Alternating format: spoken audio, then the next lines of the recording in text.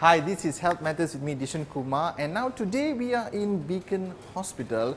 We are going to be talking about radiotherapy treatment with one of the physicians here, and also we have a patient who is a stage 3 lung cancer patient. We'll be talking to them about their own personal journey. Please join me in today's episode. This is Health Matters with me, Dishen Kumar. We are talking about radiotherapy. Let's go.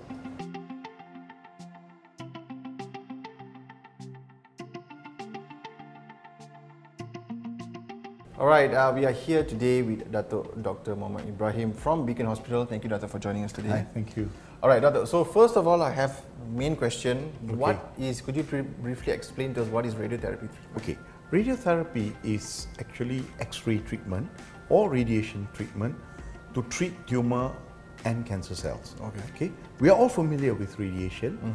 We use radiation to take X-ray pictures of our lung or foot, or when we have a fracture or whatever, but those are using low energy X-ray. So low energy X-ray just penetrates the soft tissue and just to look at imaging of tissues, to look at tissues, to look at internal organs or whatever when you use CT scan. However, radiotherapy uses a much higher energy. For instance, like a diagnostic X-ray, you only use like 90 kV, 90 kilovolts.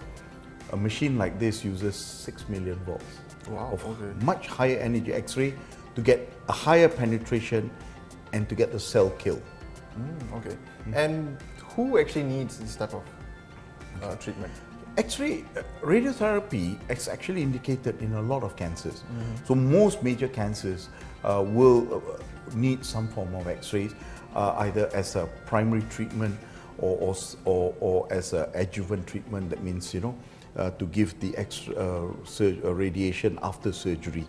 So many tumors, like we say, prostate cancers, head and neck cancers, larynx cancers, even lung cancers, they all needs we can use radiation to treat all these various tumor sites practically anywhere in the body.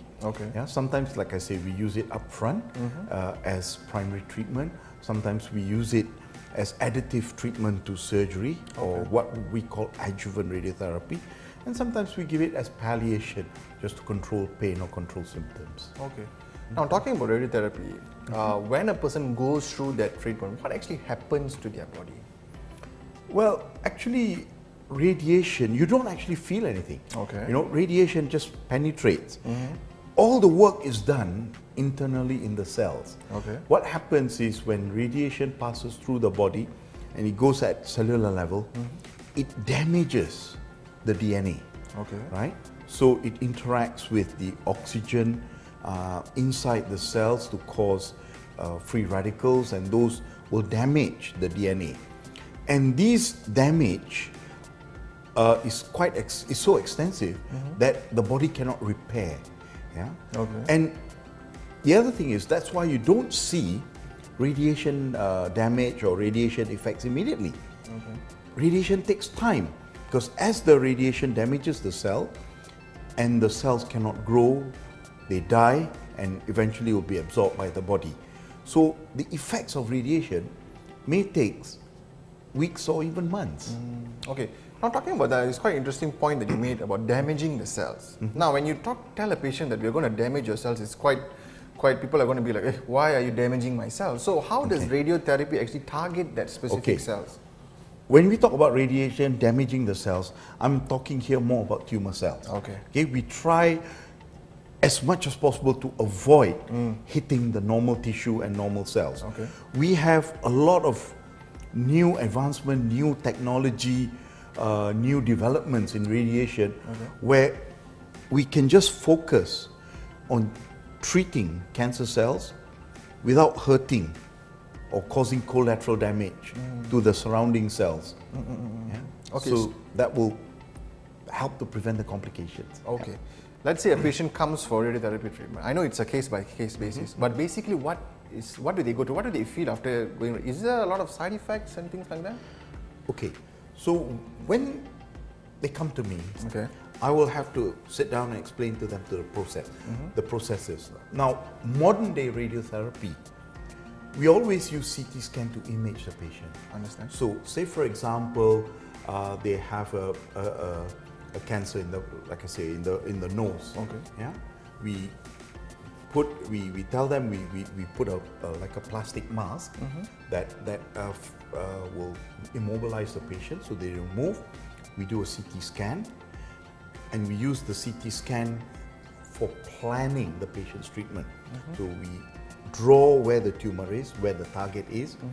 We also outline areas of good tissues, like the parotid gland, the spinal cord, the brain, the eye, all the critical organs. All right. We do it. We outline it on the computer so that we can avoid all these critical structures. Then we explain to them about the course of treatment. It takes 6 weeks or 7 weeks for the treatment. Now, depending on, like for head and neck, we have to treat the whole throat. Okay. So they will have some side effects. They will have side effects of difficulty swallowing, loss of taste, a bit of sinus problem. They will undergo certain side effects, but these are reversible. Come the end of treatment, 2 or 3 weeks later, they will slowly recover from the effects of the body heals itself. The body heals itself. But sometimes it takes longer. Sometimes, like if we hit their parotid glands, the salivary glands, sometimes they produce very little saliva, and sometimes that effect might be long-term or permanent. But by general, most of the side effects of radiation is reversible, is temporary. Okay. Yeah? But you have to be very careful. You do not damage the good cells, the normal structures. That's when you get the bad effects, when you're hitting normal tissue and you're not careful in your planning process, and the normal tissue receives a very high dose, and those damage can be permanent and irreversible, and it's not easy to manage some of these symptoms. So you've got to have a very skillful radiation oncologist to do this.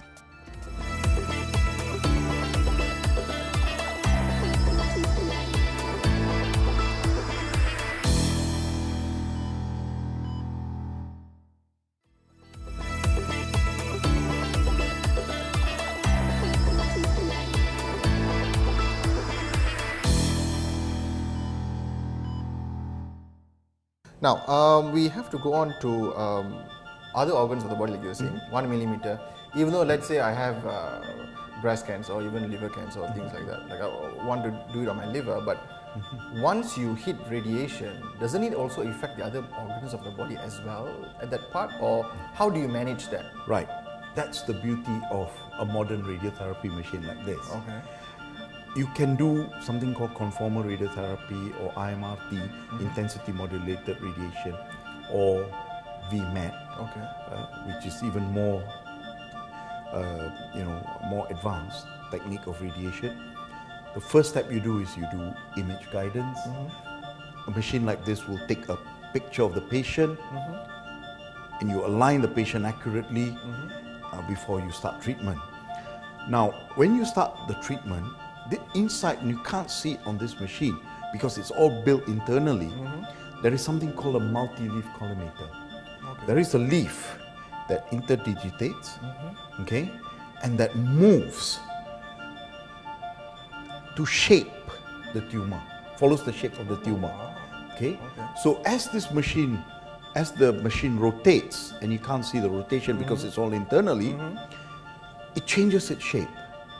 And at each different angle, it takes just the shape of the tumor. And you can see, when you see normal structure, it shields it. When it sees the tumor, the jaws open up and delivers the radiation. So it does this, at about sort of one cycle. It does four rotations per second. Per second, 4 rotation. So it's very, very, very quick. And the leaf changes shape so that the radiation is confined to that specific target. So we try to minimize the collateral damage. Alright, so now let's go on, because doing research, and if people are going to research about radiotherapy, there's a lot of things they find online. Now, one of the first things I found is this study, or this thing where they're saying radiotherapy actually contributes to lymphedema. Okay. Like I mentioned to you, when I started my career in radiation therapy, we use very crude methods. Now, lymphedema is seen mainly in breast cancer, where the surgeons have removed the lymph nodes in the axilla or in the armpit, and then we add radiation, and the radiation dose is pretty high in the armpit. So this is like a secondary dose compared to the... So when you've already damaged the lymphatic system, you add further insult to the system, and the circulation in that particular arm decreases. Patient starts to complain of swelling in the arm. Nowadays, I hardly see lymphedema. We, with good radiation techniques, surgical techniques, and we don't irradiate lymph nodes that has already been removed, we hardly see lymphedema. So, final question, Dato, is radiotherapy, does it affect, is there a lot of, increases the chance of higher other health problems in time? And what about fertility and people who are pregnant and things like that? Very important. We do not give radiation if you're pregnant. Okay. Well, for pregnant, especially in the early first trimester. Okay. It has, it can damage DNA, it can damage the fetal cells, and it can cause a lot of, fetal development problems. Yes, it can cause fertility. Depends on where we do the radiation. Say, for example, I have a young lady with a cancer of the rectum, and I need to treat the pelvis.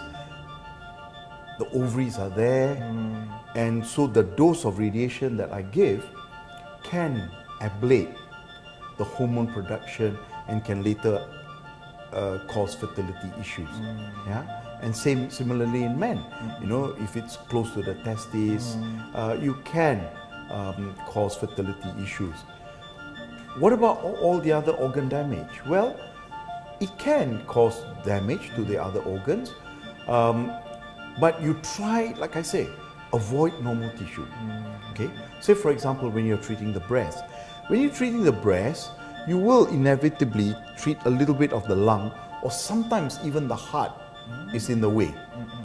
You have to be careful to avoid or minimize the treatment to the heart or to the lungs. And by doing that, you can avoid the long-term complication. If you treat too much lung, it will cause lung fibrosis. And in the long term, patients will have respiratory problems. If you damage the heart, you will weaken the heart. And in the long term, and when I talk about long term, it may be more than 5 years or 10 years after radiation, you may have complications. And we have seen this in some of the older techniques. Also, we have to be careful when treating young kids. So when you're actually treating the spine or the bone, you can slow down the bone growth. So they will not grow normally. So they have a stunted growth, they will have unequal growth if you're treating one side of the limb. So all these things have got to be taken into account and explained to the patient. So we try to avoid giving too much radiation to kids, especially when they're growing up, or even to babies, up to 4 years old. We don't want to irradiate the brain, because it can cause mental development problems later on, because you will cause brain damage if you give radiation high dose to little kids, especially before they are 4 years old. Okay, all right, Dato. Thank you so much for your time. Thank you. Thank you. We'll be back right after this. This is Health Matters with me, Dishen Kumar.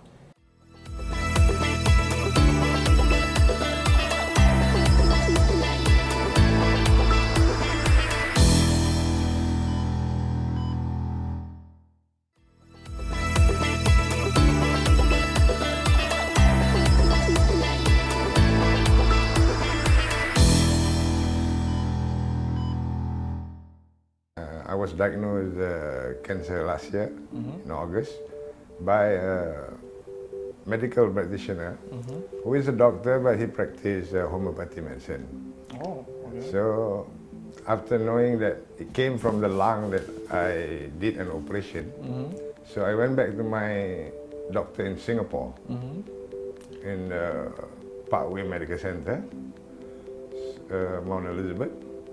I went to see doctor and asked the doctor about his opinion.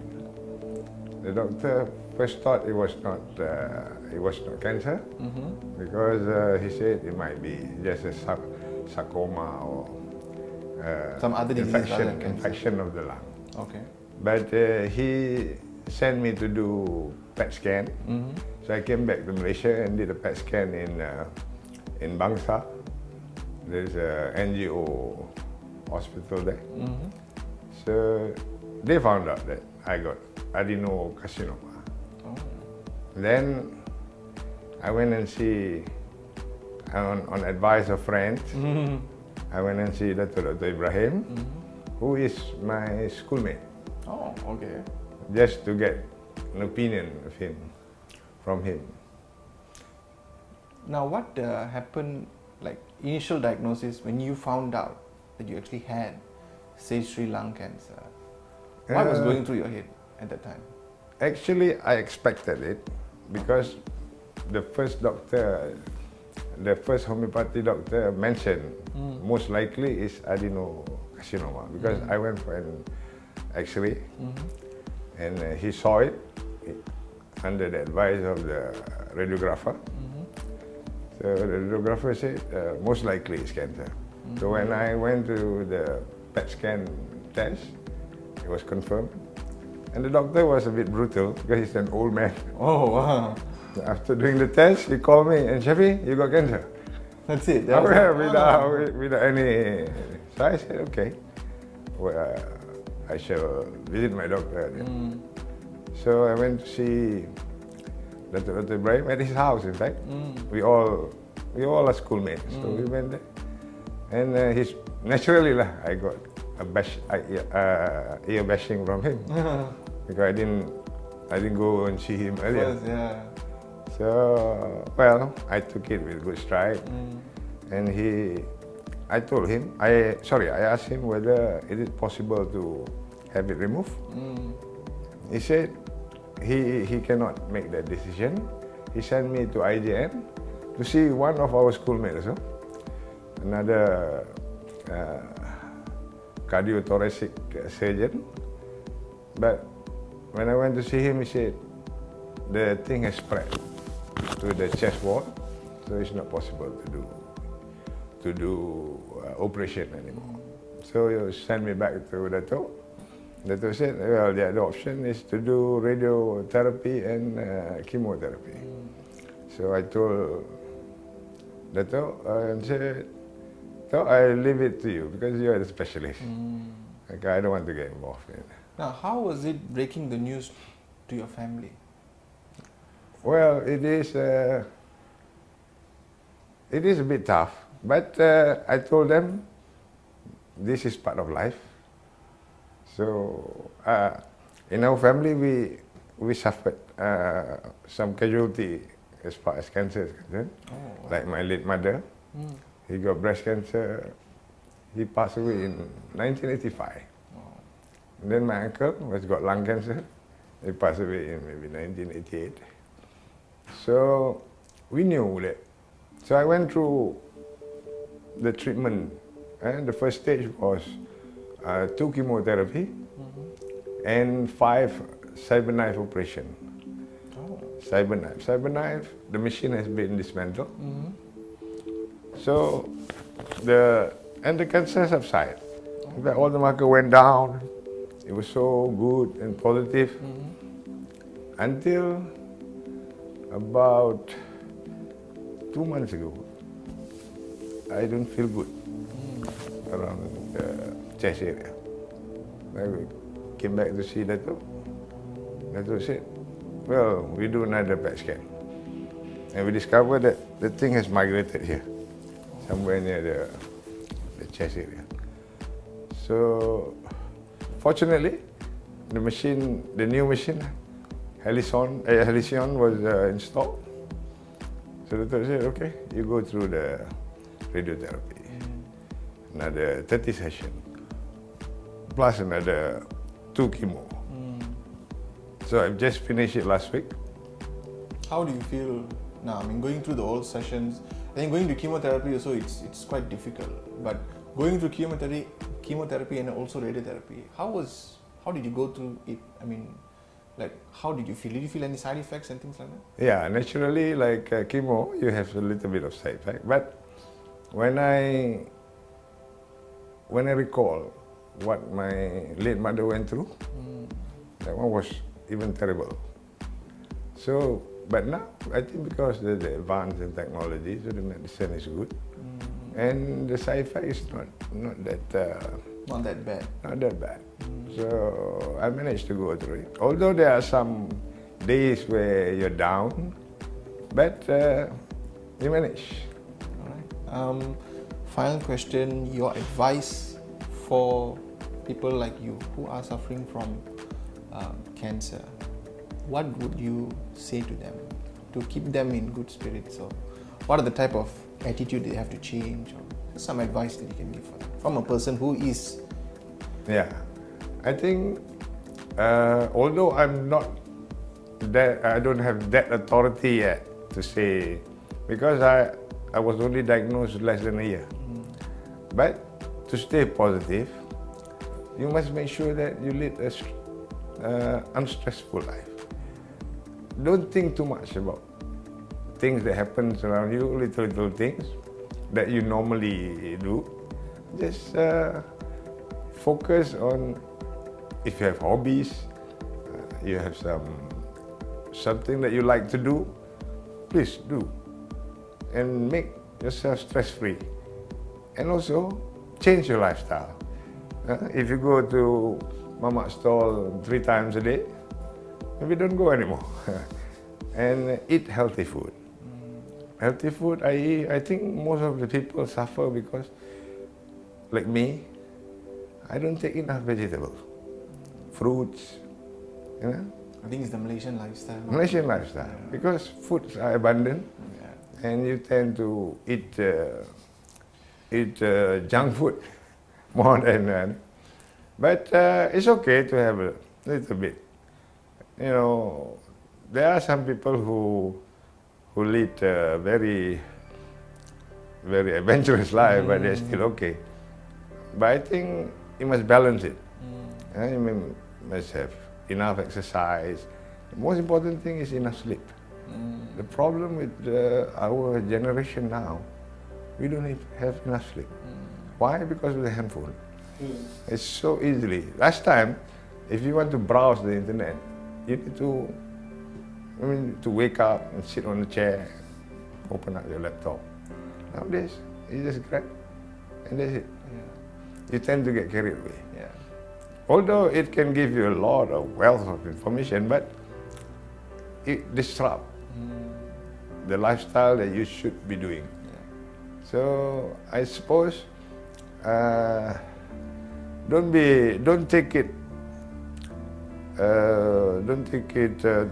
negatively that if you discover that you have cancer, just adopt or choose one of the method of treatment. There are some who just say, well, I just change my lifestyle and see what happens. They don't even seek treatment. And but you have to choose. You have to choose, and you have to stick to that. All right, thank you. This has been Health Matters with me, Dishen Kumar. Now today we actually talked to Dr. Ibrahim and also to Mr. Muhammad Shafi about radiotherapy treatment. Mr. Muhammad Shafi shared his personal story about the disease, fighting cancer as a stage 3 lung cancer patient. And also Dr. Ibrahim also shared with us the technology behind radiotherapy right now. Now, one thing that we have to take away from this episode is radiotherapy treatment. I hope you all understand about the treatment more. There is this huge technology in treating cancer, and we just need to read up and also expose ourselves to this treatment to actually see what we need and what can actually help fight cancer. I also hope you liked Mr. Muhammad Shafi's story about his life, what he should have done, and also how he stays positive in fighting the disease. I hope you enjoyed this episode. Please like and follow us on all our social media platforms. My name is Dishen Kumar. I'll see you in the next episode. Goodbye.